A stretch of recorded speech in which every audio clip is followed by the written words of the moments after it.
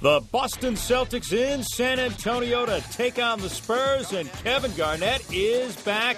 His first game returning from the injury.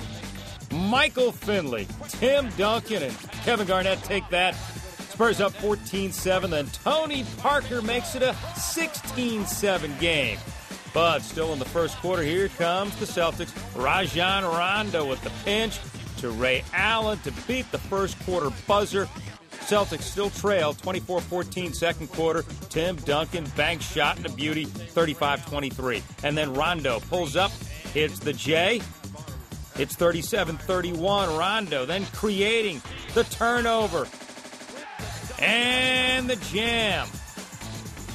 Game tied at 37. Tony Parker and Tim Duncan working the two-man game. Spurs led 42-37 at the break. Second half. KG coming to life. Canning the jumper there.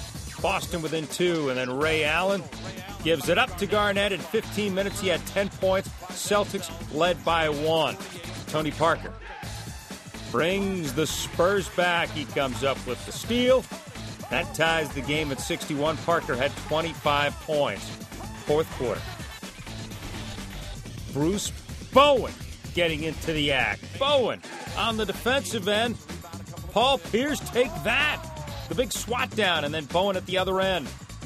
Getting offensive. Hits the jumper. 70-68 Spurs.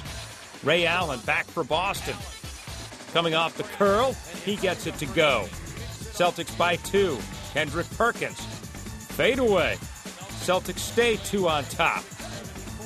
Until Tony Parker went to work going coast to coast and draws the foul, but he misses both free throws, 0 for 4 on his last four attempts from the line. Meantime, Paul Pierce kicks to Glenn Davis, and the Celtics are victorious on the road, 80-77 the final. Ray Allen leading the way with 19.